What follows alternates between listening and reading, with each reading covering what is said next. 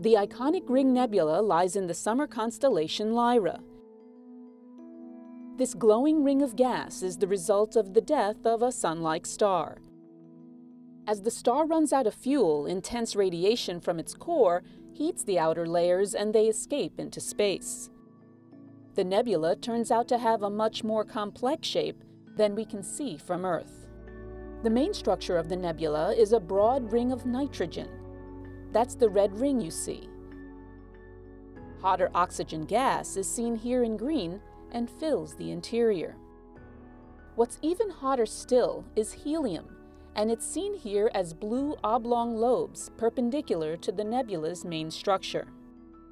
A number of dense, dark knots of gas circle the inside of the red nitrogen ring and have so far resisted the blast of stellar winds and radiation.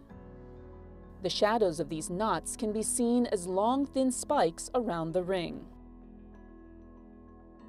Glowing hydrogen also reveals the inner and outer halo lobes, which formed when the star began to burn out.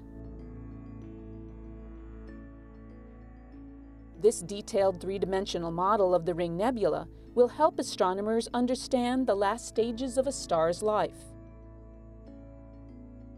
Our Sun is expected to have a similar fate in about 5 billion years.